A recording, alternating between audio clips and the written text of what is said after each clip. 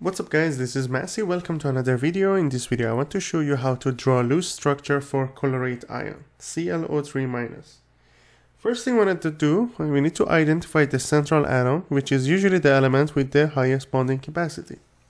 So the bonding capacity in chlorine is 1, then oxygen is 2. However, here, since we have 3 oxygens and we have 1 chlorine, we need to say that chlorine is going to be the central atom, because we have only 1 of them, and on the other hand we have 3 atoms of oxygen. So we're going to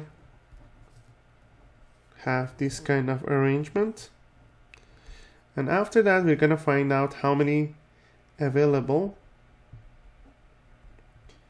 valence electrons we have. The number of valence electrons is going to be 7 for chlorine.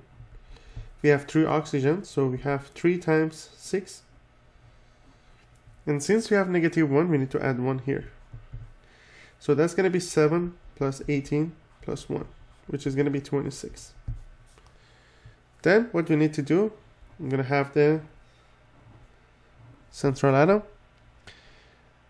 I need to place 1 pair of electrons between each adjacent pair of atoms. So it's going to be 1, 2, 1, 2, 1, 2. Then what I need to do, I need to place pairs of remaining valence electrons as lone pairs on the surrounding atoms. So 1, 2, 1, 2, 1, 2, 1, 2, 1, 2, 1, 2, 1, 2, 1, 2, 1, 2.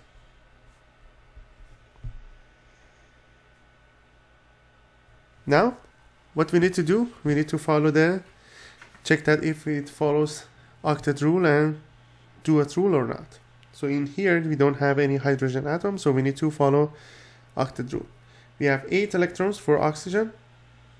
We have 6 in here. We need to place 2 more. We have 8 for oxygen here and 8 oxygen in here. Now we need to find out the total number of available electrons.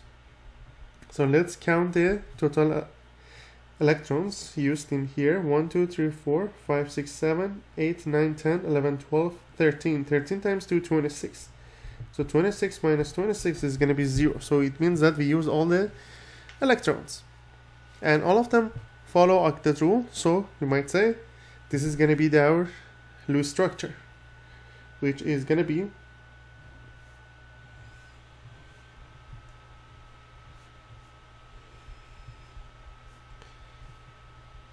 something like this.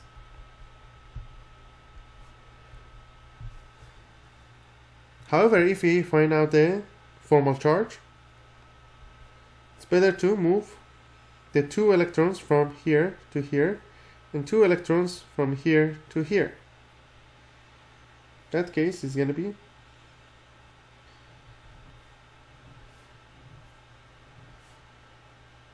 double bond, 2 electrons here.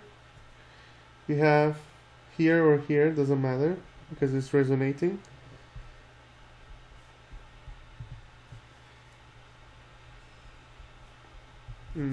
Here as well.